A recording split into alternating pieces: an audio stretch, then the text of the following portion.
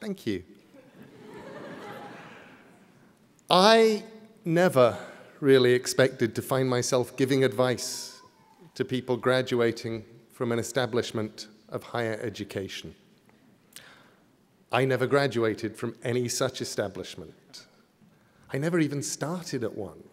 I escaped from school as soon as I could, when the prospect of 4 more years of enforced learning before I could become the writer I wanted to be seemed stifling.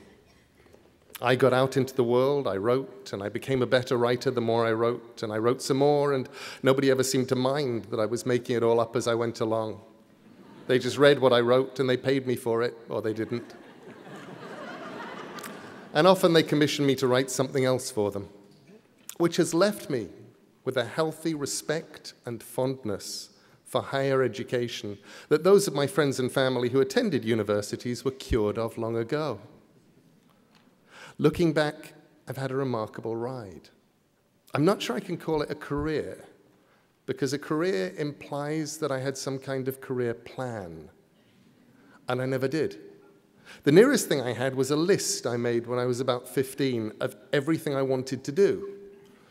I wanted to write an adult novel, a children's book, a comic, a movie, record an audio book, write an episode of Doctor Who, and so on.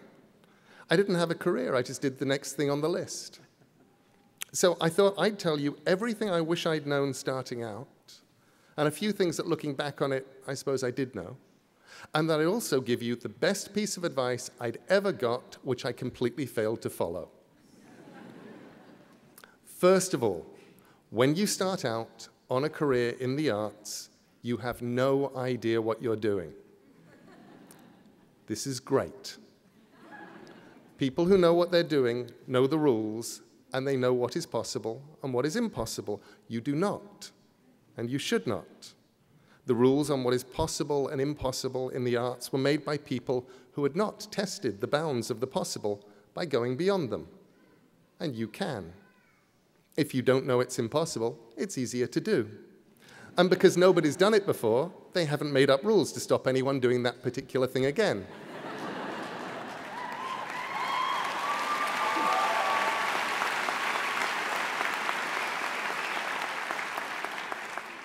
Secondly, if you have an idea of what you want to make, what you were put here to do, then just go and do that.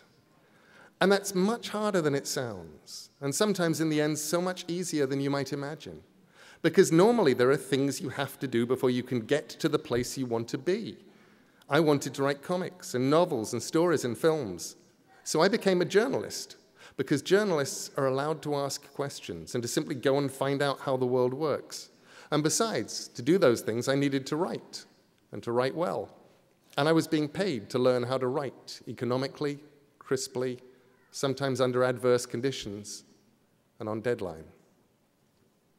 Sometimes the way to do what you hope to do will be clear-cut, and sometimes it'll be almost impossible to decide whether or not you're doing the correct thing, because you'll have to balance your goals and hopes with feeding yourself, paying debts, finding work, settling for what you can get. Something that worked for me was imagining that where I wanted to be, which was an author, primarily of fiction, making good books, making good comics, making good drama, and supporting myself through my words. Imagining that was a mountain, a distant mountain, my goal. And I knew that as long as I kept walking towards the mountain, I'd be all right. And when I truly was not sure what to do, I could stop and think about whether it was taking me towards or away from the mountain. I said no to editorial jobs on magazines, proper jobs that would have paid proper money, because I knew that, attractive though they were, for me, they would have been walking away from the mountain. And if those job offers had come earlier, I might have taken them, because they still would have been closer to the mountain than I was at that time. I learned to write by writing.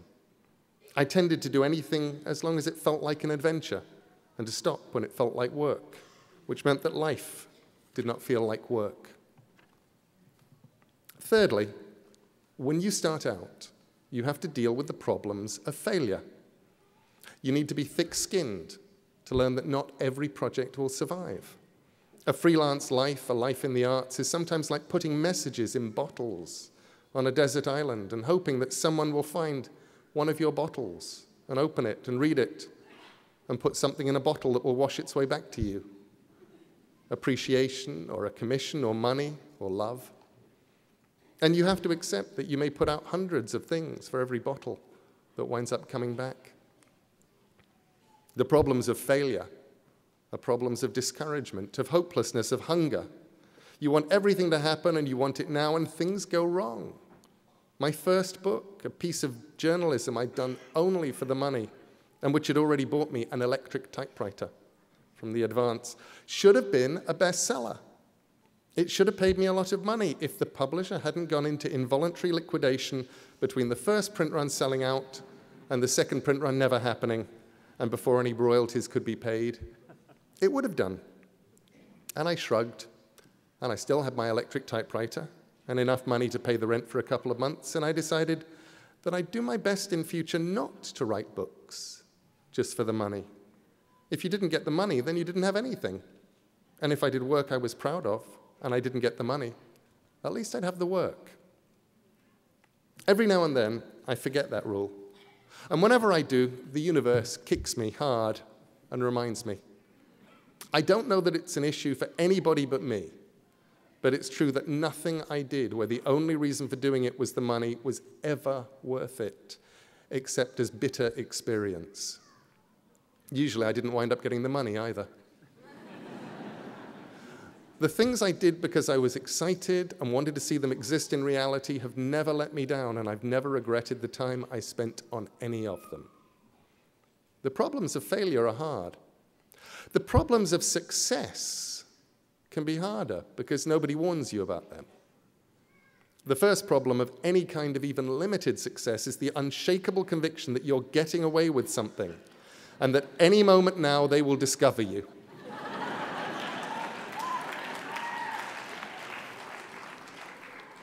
It's imposter syndrome, something my wife Amanda christened the fraud police. In my case, I was convinced there would be a knock on the door and a man with a clipboard. I don't know why he had a clipboard, but in my head, he always had a clipboard, would be there to tell me it was all over and they'd caught up with me, and now I would have to go and get a real job, one that didn't consist of making things up and writing them down and reading books I wanted to read, and then I would go away quietly and get the kind of job where I would have to get up early in the morning and wear a tie and not make things up anymore. The problems of success, they're real. And with luck, you'll experience them. The point where you stop saying yes to everything because now the bottles you threw in the ocean are all coming back, and you have to learn to say no. I watched my peers and my friends and the ones who were older than me, and I'd watch how miserable some of them were. I'd listen to them telling me they couldn't envisage a world where they did what they've always wanted to do anymore, because now they had to earn a certain amount every month just to keep where they were. They couldn't go and do the things that mattered and that they'd really wanted to do, and that seemed as big a tragedy as any problem of failure. And after that, the biggest problem of success is that the world conspires to stop you doing the thing that you do because you're successful. There was a day when I looked up and realized that I had become someone who professionally replied to email and who wrote as a hobby. I started answering fewer emails and was relieved to find I was writing much more. Fourthly, I hope you'll make mistakes. If you make mistakes, it means you're out there doing something. And the mistakes in themselves can be very useful. I once misspelled Caroline in a letter, transposing the A's and the O, and I thought, Caroline looks almost like a real name. Remember, whatever discipline you're in, whether you're a musician or a photographer, a fine artist or a cartoonist, a writer, a dancer, a singer, a designer, whatever you do, you have one thing that's unique. You have the ability to make art. And for me, And for so many of the people I've known, that's been a lifesaver. The ultimate lifesaver. It gets you through good times and it gets you through the other ones. Sometimes life is hard. Things go wrong in life and in love and in business and in friendship and in health and in all the other ways that life can go wrong. And when things get tough, this is what you should do. Make good art. I'm serious. Husband runs off with a politician, make good art. Leg crushed and then eaten by a mutated boa constrictor, make good art. IRS on your trail, make good art. Cat exploded, make good art. Someone on the internet thinks what you're doing is stupid or evil or it's all been done before, make good art. Probably things will work out somehow, and eventually time will take the sting away, and that doesn't even matter. Do what only you can do best. Make good art. Make it on the bad days, and make it on the good days too. And fifthly, while you're at it, make your art. Do the stuff that only you can do. The urge starting out is to copy, and that's not a bad thing. Most of us only find our own voices after we've sounded like a lot of other people. But the one thing that you have that nobody else has is you. Your voice, your mind, your story, your vision. So write and draw and build and play and dance and live as only you can. The moment that you feel that just possibly you're walking down the street naked, exposing too much of your heart and your mind and what exists on the inside, showing too much of yourself, that's the moment you may be starting to get it right. The things I've done that worked the best were the things I was the least certain about, the stories where I was sure they'd either work or more likely be the kind of embarrassing failures that people would gather together and discuss until the end of time. They always had that in common. Looking back at them, people explain why they were inevitable successes, and when I was doing them, I had no idea. I still don't. And where would be the fun in making something you knew was going to work? And sometimes the things I did really didn't work. There are stories of mine that have never been reprinted. Some of them never even left the house. But I learned as much from them as I did from the things that worked. Okay, sixthly, I'm going to pass on some secret freelancer knowledge. Secret knowledge is always good, and it's useful for anyone who ever plans to create art for other people, to enter a freelance world of any kind. I learned it in comics, but it applies to other fields too, and it's this. People get hired because somehow they get hired. In my case, I did something which these days would be easy to check and would get me into a lot of trouble, and when I started out in those pre-internet days seemed like a sensible career strategy.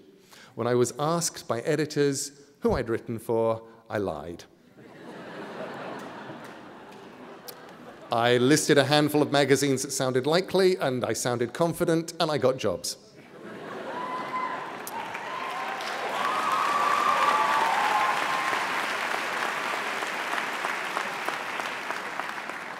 I then made it a point of honor to have written something for each of the magazines I'd listed to get that first job. So that I hadn't actually lied, I'd just been chronologically challenged. But you get work however you get work. But people keep working in a freelance world, and more of today's world is freelance, because their work is good, and because they're easy to get along with, and because they deliver the work on time.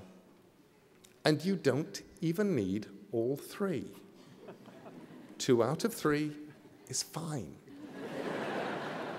People will tolerate how unpleasant you are if your work is good and you deliver it on time. People will forgive the lateness of your work if it's good and they like you. And you don't have to be as good as everyone else if you're on time, and it's always a pleasure to hear from you.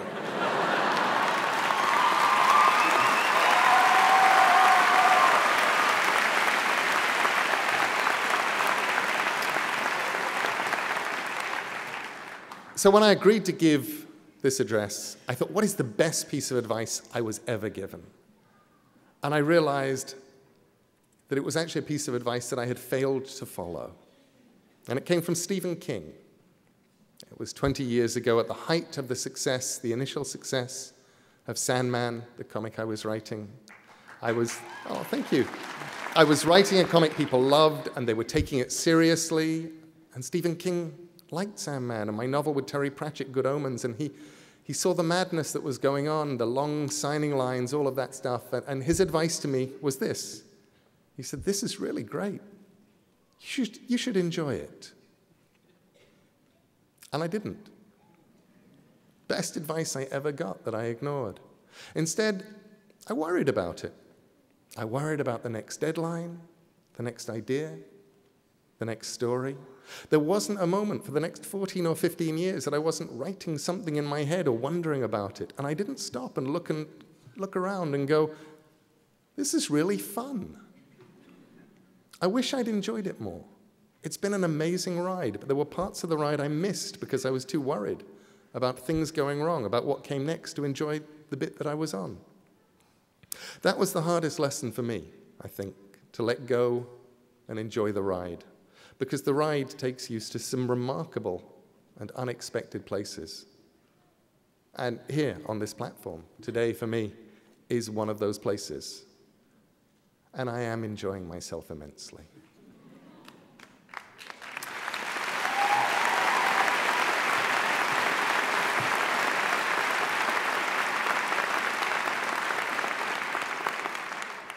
I'd actually put that in brackets just in case I wasn't. I wouldn't say it. To all today's graduates, I wish you luck. Luck is useful. Often you will discover that the harder you work and the more wisely that you work, the luckier you will get. But there is luck, and it helps. We're in a transitional world right now, if you're in any kind of artistic field, because the nature of distribution is changing. The models by which creators got their work out into the world and got to keep a roof over their heads and buy sandwiches while they did that, they're all changing. I've talked to people at the top of the food chain, in publishing, in book selling, in music, in all those areas, and no one knows what the landscape will look like 2 years from now, let alone a decade away. The distribution channels that people had built over the last century or so are in flux for print, for visual artists, for musicians, for creative people of all kinds, which is on the one hand intimidating, and on the other, immensely liberating. The rules, the assumptions, the now we're supposed to's of how you get your work seen and what you do then, they're breaking down. The gatekeepers are leaving their gates. You can be as creative as you need to be to get your work seen.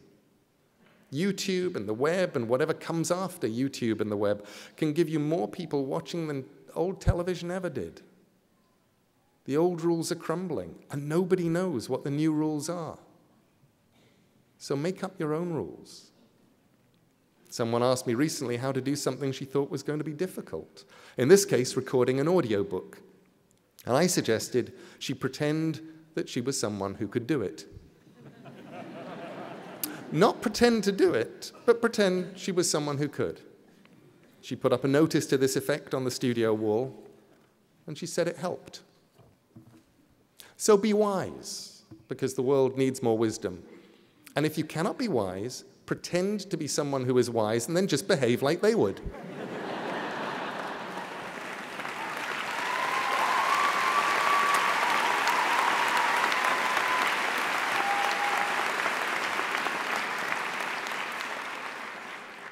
And now go and make interesting mistakes, make amazing mistakes, make glorious and fantastic mistakes, break rules, leave the world more interesting for your being here. Make good art. Thank you.